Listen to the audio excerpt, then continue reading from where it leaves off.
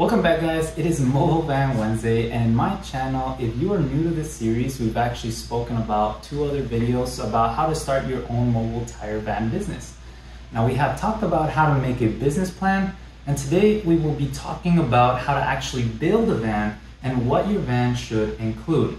Now, this video may actually save you thousands of dollars, and all I ask in return is for you to smash that like button and consider subscribing. I'm very close to the 1,000 subscribers, and with your help, I'll get there faster.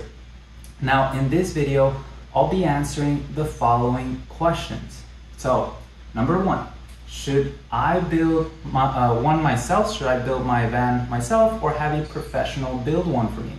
Second question is, what is the price difference between building one and getting one built? The third question will be, what are the things my mobile van must have, such as tire machines, equipment, and I will actually share all the equipment I use. And then finally, the fourth question to answer will be, if I were to start my mobile van today, knowing what I know today, what would I do differently? So let's start with the main question, and that is, should you build your own van or have it built? Now, we had our van built by a company called Custom Upfits in California, and it costed us $55,000 to build, and we supplied the vehicle. They did an excellent job. However, if you are a person who is familiar with home improvement and electrical, then you may save a significant amount of money by building one yourself. So in short, it really depends. If you have someone who can build a van for you, see how much that person would charge you, and simply you can compare how much Custom Upfits would charge you and then go from there. Now, if you were going to invest in a franchise that required you to put, $175,000 just to start mobile tires, then paying a company like Custom Upfits may actually be a better alternative. Now, question 2, what is the price difference between building one and getting one built? Now, this is where the things get very interesting, because I talked briefly about this in the last question we just talked about, but in summary, we paid $55,000, and this was 2 years ago. So with the current situation we're in, I wouldn't be surprised if the van costs now $65,000 to build. What I'm going to do now is I'm going to get a list of all the things the van has, which will be the answer to your question number 3. Remember, what are all the things the van should have? And I'll go over them and cost each item. We will then sum it up and at the end compare how much it comes out to, okay? This is gonna be pretty exciting. So I'm gonna be sharing my screen now and we'll go over that. All right, guys, so this is a list of all the things that we need. So be sure to take a screenshot or do whatever you want. I also have another part right here, but I'm gonna go over each and one of these items, and we're gonna go over and the cost and how much I came with them. Now, I do apologize if you guys hear some background noise because I am working currently at the shop.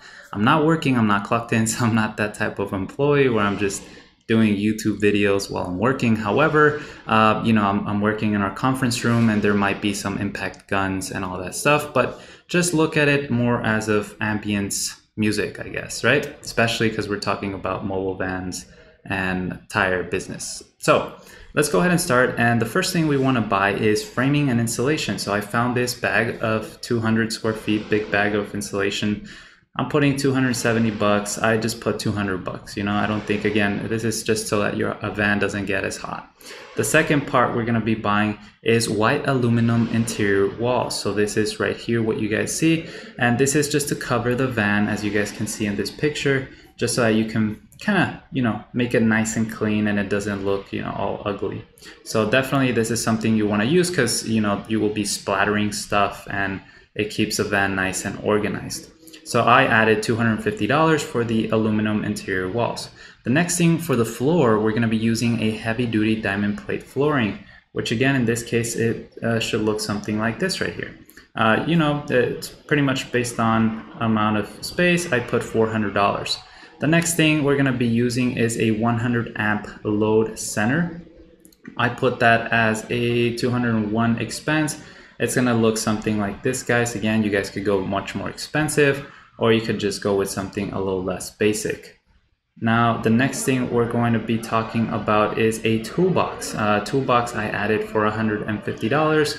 You could go with any toolbox, as you guys saw right there. I had just any general toolbox works. Now, the next thing that we need will be an auxiliary storage space.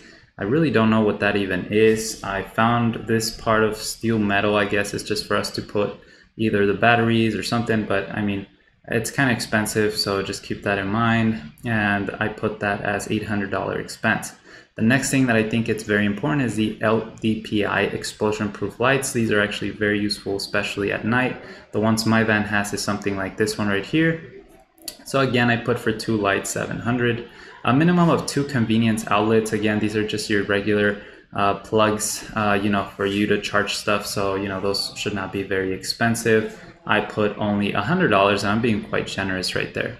Now, plumbing and air chunks, you know, for the air compressors and the air system, so that you could connect all your guns and stuff. So you will just need a whole bunch of, you know, connectors and so on and so forth. If you're not familiar with all this stuff, guys, maybe you do want to watch a different video. I'm just kind of going in very, very quick summary on the parts that you need. So the other thing that you do need is a generator. In this case, when we were getting ours built, we had the option to go with a gas generator, a 7 kilowatt generator. We went with the solar one. So again, just searching for a comparable one, I found something like this right here. As you can see, 2500. It comes with the generator and the solar panels. As long, I guess, it's a 7 kilowatt generator, you should be good enough for the machines and equipment that I'll be displaying or talking about this in this specific video. Now, the other thing you want to need is a 1, I guess, horsepower or 1.5 horsepower compressor with 30 tank. I actually did not get that one. For some reason, they installed a 10 gallon compressor, I guess because of the space. And this is exactly the same one I have. It's an Oasis. And again, this is just so that in case you're building a van exactly like mine or similar to mine, this is a van that I'm using or that they built for me. So I put, you know, 2600 for the air compressor. Custom tire rack, guys, honestly, just 200, because that's just only a pieces of steel that you could weld. I mean, if you want to get fancy, you could buy an actual rack mount, but you know, you could just get some pieces of metal and just do it that way. So I put 200 bucks just for the materials that you might need. Wheel weight storage, you know, 200 bucks. This is, you know, just to put all your wheel weights. So it's something like this, you know, especially if you're going to be driving around, you don't want all your tools to kind of be all over the place.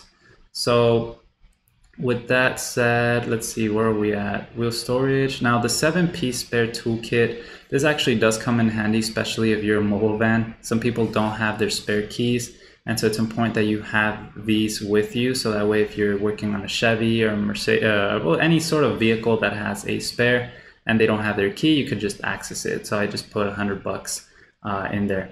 Now the other thing we do need is a eye wash kit and a first aid kit. You guys will see here.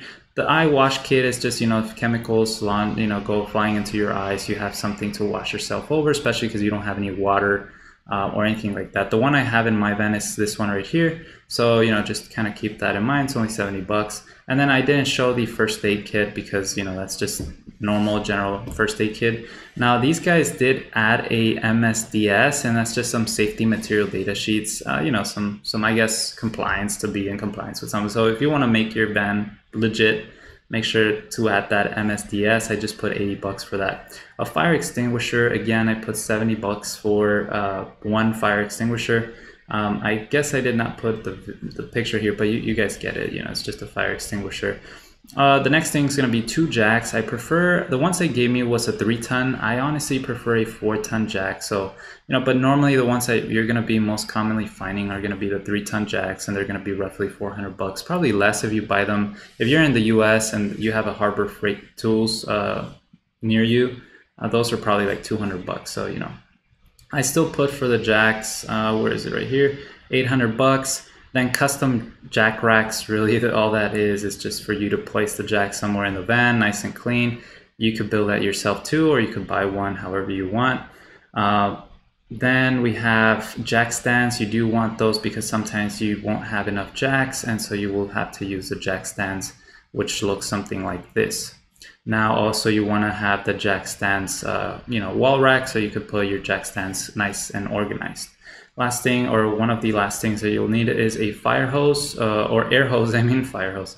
You'll need a air hose, and so that right there, let's see, I don't think I took a picture of that here. Yep, so here it is, and 50-inch air hose. So you could do something like this. You could buy it with the ream if you want it, or with the reel, I mean. Or you could just buy the retractable hose on its own. It might be actually a lot more affordable if you just buy the hose. In this case, I put on buying the reel as well, so it's $600. And then a mounted fan for when it gets hot, you know, $100. The next things, which are the juicy parts, we need the tire changer, which is worth $12,930. That's this tire changer right here. This is the part number, guys. If you need it, if you want it, this is the one you see on my videos. This is the one I use, and it's on my van, and it works with everything we got. The next thing is going to be the tire balancer. It's actually a manual tire balancer and electric. So it runs through electricity, and then you have to spin it on your own. As you guys seen in my videos, it's almost $5,000. And then the last things, you know, they just put a whole bunch of stuff that you need. Obviously, air impact guns, you know, tire repair kits, so on and so forth. So I'm just putting $2,000 on all that miscellaneous stuff that you do want to keep in mind that I want to lay out. It's very important for you to have is this cordless impact wrench I bought Snap-on. It's great quality. It has a lifetime warranty as far as I'm concerned. It's a little pricey for sure, but it's definitely great because it's electric, no cords needed, and it's strong. So that's great. The next thing you do want to get as well is a socket, you know, sockets for you to be able to work on vehicles, and then make sure they're good quality. You know, you're going to be using them every day. And then finally, you want to buy something like a seal repair kit, you know, where you have patches, plugs, and all that stuff. So obviously, you need more stuff, but you know, I guess this is in general all the stuff that you will need. So the total came out to $30,971, and we paid a total of $55,000. Now, I do think, to be fair, a build like this may require several days to work on. So comparing just what costs of the material would be an unfair comparison to custom outfits in this case. So we're gonna set a specific hourly wage of $25 per hour. And to the worker that's actually building the van, we're gonna say, hey, you know what, if you finish this van in 5 days, we're gonna be paying you 40 hours, which adds $1,000 worth of labor. And then we're gonna give them a $5,000 bonus if they finish on time. Again, we're gonna add that sum to $6,000 to the $30,000 we already had, but the company building the van actually pockets a nice $18,029 gross profit on this build. Now, please keep in mind that these are just assumptions, right? I don't have any proof, so I have no way of knowing if this is accurate. However, I'm going to say it's roughly 80 to 90% accurate based on my perspective. So to answer this, if you have someone who can build a van for less than $10,000, then it will be a better route to go that way, because keep in mind, going that route of paying someone else who you have not worked with before or has never built a van comes with risks. So it may take longer for the van to build, it may come defective in some way. At the end of the day, you are paying a premium when working with a company such as Custom Upfits because of their expertise and knowledge in the industry, right? If you're working with someone new, maybe that person doesn't know exactly, might put the machines in the wrong way, so on and so forth, but again, it's still possible. Now, there are other companies that build mobile vans, such as Bush Specialty Vehicles. So again, you might want to compare, you know, other companies to Custom Upfits and then get maybe multiple quotes, you know, get some bids. Now, the last question of the video I do want to answer is, what would I do differently knowing what I know today if I were to start my mobile van business today? I would have gone different with a different vehicle. So I currently have a Ram ProMaster 2500 high roof long bed, I guess. And instead I would have went with a chassis, Ram ProMaster still, but a chassis. And I would have added a bigger box on the chassis itself. Then I would have gotten someone to build the van for me, and I'll purchase the equipment needed. So again, I most likely probably would have not gone with Custom Upfits. But again, the fact is that when you are starting a business, for me, you want to start with the lowest amount of overhead. And if you're financing a $55,000, you know, 60-month term payment on a build-up, it's going to be adding a $1,000 to $1,500 monthly payment. That if I can somehow lower that to $500 to $800 a month, it's going to help me a lot, especially at the beginning. if you have a specific budget and you already have some cash, and $55,000 or $65,000 seem like a logical and reasonable amount, and you will have the money to pay for the van regardless of the van's productivity, you know, for at least 2 years. So if you're like, I have money, you know, and I have a plan, and for 2 years I don't need to make money because I have the money already set aside to pay for the monthly payments, then I would go with the build because it's just much easier. Let them handle it. You get your van and you're done. You're ready to start. Now, I hope you guys enjoyed this video. Please let me know where you think or where you're thinking of starting your mobile van. I've gotten comments about people starting their mobile van shop in Jamaica, in Mexico, in California. So let me know in the comment section below. And also, if you have more questions, please feel free to let me know. Reach out to me via Instagram, via email, via Telegram. Next week, we will be talking more about how to find and get customers for your mobile van. So be sure to subscribe and set the notifications bell button to on so that you're notified every time I post a video. So with that being said, thank you so much for watching. I'll see you guys next time. Be safe.